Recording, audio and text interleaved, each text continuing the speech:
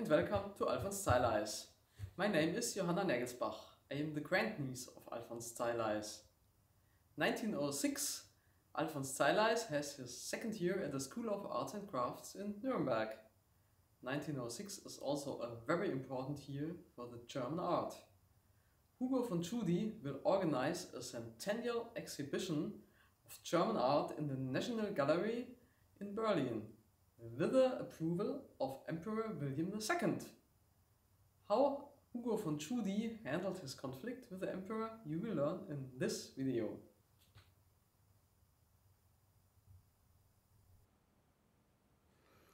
As early as 1897, Hugo von Tschudi, the director of the National Gallery in Berlin, had the idea of putting together a Centennial exhibition of German art. He was by no means alone in pursuing this idea. A major art exhibition is, after all, a very labor-intensive affair. There were 3 committees for the German Centennial exhibition. The sponsors, which means art lovers who secured the plan financially, the board of directors who finally selected the works for the exhibition, and the working committee, which went in search of suitable works in the museum's holdings and their archives. The working committee consisted of about 150 members, directors of most modern collections and art lovers. They included, for example, Gustav Pauli, director of the Art Gallery Bremen, Ludwig Justi, the director of the Frankfurt Städel, Karl Moll, artist and director of the Mietke Gallery in Vienna and patron of Gustav Klimt. The board included Alfred Lichtwark, director of the Hamburg Art Gallery, Hugo von Tschudi, director of the Berlin National Gallery, and Woldemar von Seidlitz, department head for art affairs in the Saxon Ministry. The board was supported by the art writer and gallery owner Julius Meyer-Graefe. In 1905, Emperor William II gave permission for the exhibition to be held in Berlin's National Gallery and 4 rooms of the new museum on Museum Island. Now here are mentioned a lot of people who are important for artists. Directors of museums and gallery owners buy art. They make sure that an artist becomes known. By selling artworks to museums and galleries, artists can earn money. Julius Meyer-Graefe is also a very interesting personality for artists and art lovers.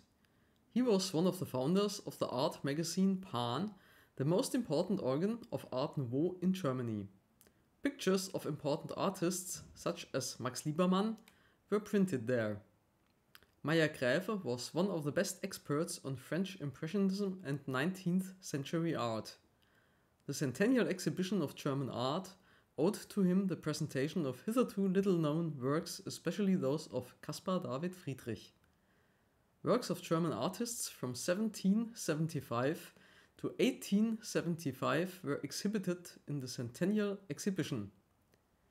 Given the very impressionist-friendly board, this choice of period is very interesting.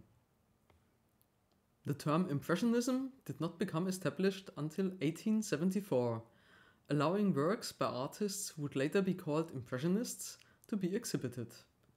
By showing works by these artists and their development, but avoiding the word Impressionism, it was possible to avoid conflict with Emperor William II and other opponents of Impressionist art.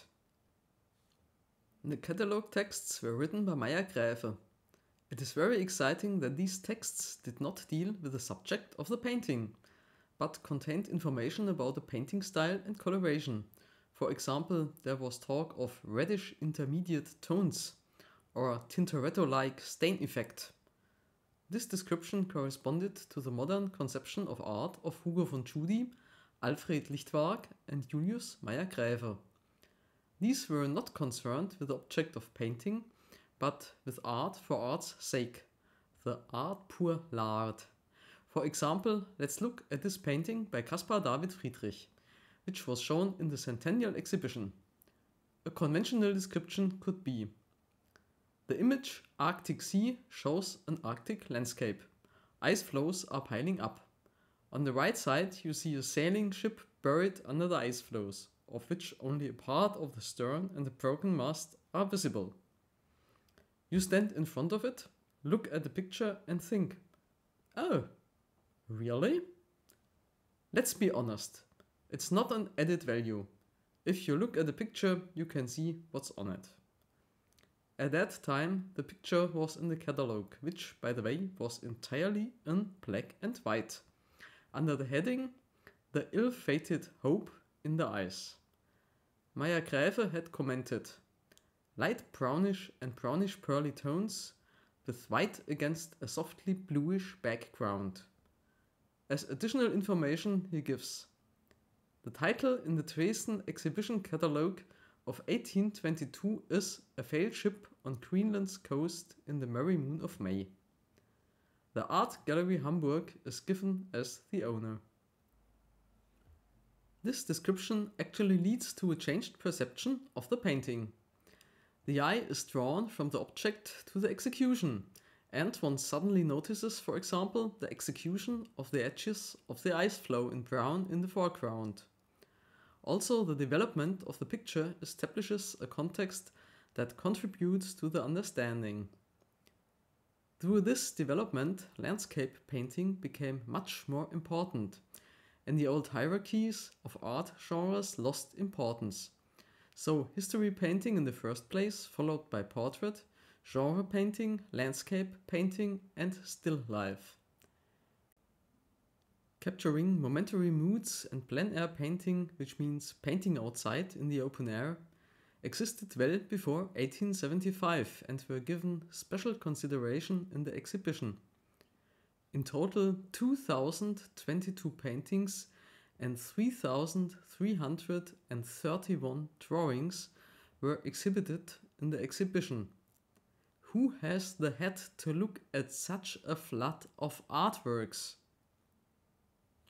Well, it was a Centennial exhibition, and the approach of the board was to pay tribute to the unknown and the misunderstood. For some of these artists, such as Caspar David Friedrich, it was the start of popularity. In context, the commentary of the newspaper Generalanzeiger Mannheim is also interesting. This writes that the so-called court art, which means pictures of the opening of the Reichstag by Emperor William II and the congratulation of Moltke on his 90th birthday by the emperor, follow the reverse secession principle. The form is nothing, the content everything. The audience would have a great interest in this because of the well-known personalities. Well, that's how it is to some extent even today. By the way, I tried hard to find reports about the German Centennial exhibition in the digital newspapers of the Library of Congress in the United States of America. I did not find a single article. If you find an article, please let me know. For Alfons Zeileis, this Centennial exhibition must make clear how different art movements are accepted by the public and what significance form, color and execution have. In any case, the German press reported extensively. Thank you for accompanying Alfons Zeileis in his thoughts about the Centennial exhibition of German art in Berlin. Design or art for art's sake? That is the question. By all means for Alfons Zeileis. How he will decide, you will learn in the next video. I look forward to seeing you then.